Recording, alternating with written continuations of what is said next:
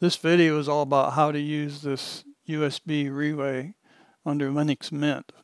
I'm sure these procedures work on other versions of Linux, but this was tested on Linux Mint. As you may notice, there are two USB relay devices here. That's because I use two different computers with a KVM switch to connect my screen and mouse to both computers. It doesn't get any simpler than this. You simply type on, put in your password to turn on the relay. You simply type off to turn it off. So how does this all work? That's the question. Do not, I repeat, do not take this route. This will not get you what you want. It looks promising, but you waste a lot of time and nothing works. By simply opening a terminal and typing /on, it executes this file right here, which gives the commands which turns on the USB. I will explain how to create this file and make it usable in just a moment. To turn off the relay, you simply type /off, OFF, and that executes the file shown here, which has the parameters required to turn the relay off. I'm sick of Windows, but I know nothing about Linux. So this was the last thing keeping me from switching to Linux, getting this relay to work. So after many hours of research, I found this command ls/usb as shown here. And that lists all the installed devices. That means there's a driver currently existing in the kernel for this device if yours shows up here. And mine shows up right here. I eventually discovered that the command lsmod lists all the modules which are drivers installed within the kernel. Here I highlighted the driver, and now I'm going to highlight the item above it in case the driver gets blurred when it's highlighted on your screen. Notice that this Linux Mint version 2.2 already has the latest driver installed in the kernel, and that's what we're looking at here, CH341. Your kernel also likely has this driver present.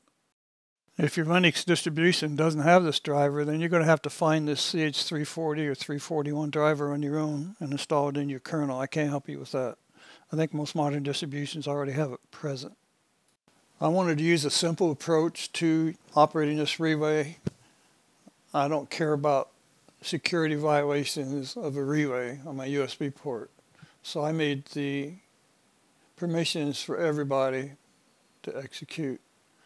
Some people might say that's not right. Well, guess what? I don't care because somebody turns this relay on and off, it's not the end of the world for me. They're not hacking any computer on the other end of that serial port. So my permissions are loose. They're all 777. As you can see, I use Nano as my file editor. In case you don't understand Nano, you type at the terminal, you type nano space file name, and that opens this thing up. And then you type in these three lines here, this line right here, and then this line and this line. That will turn on the relay. Now everybody recommends you use a .sh as the extent for this file name.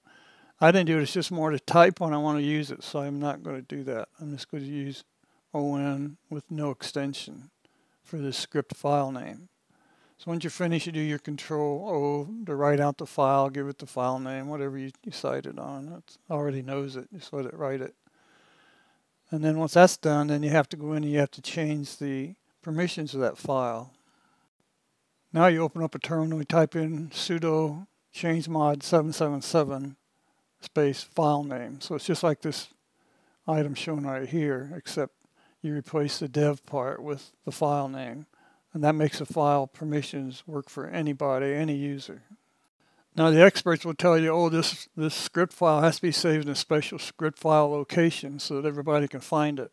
I don't care about everybody. I'm the only user on this system, so I'm just going to put it under my personal user folder.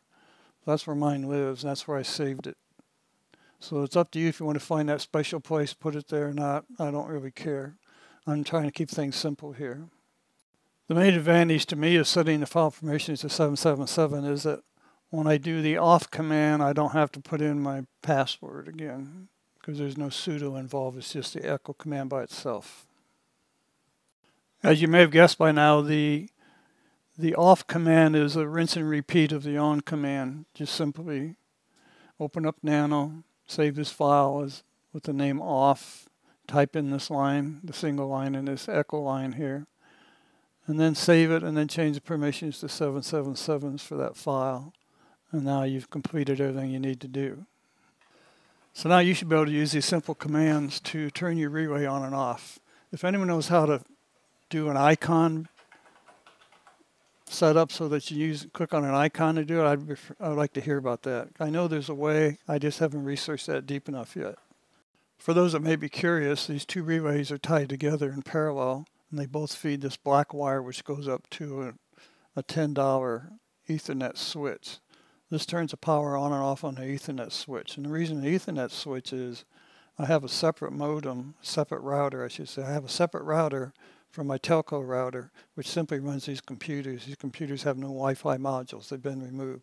So this totally isolates these computers from all the iPhones in the house.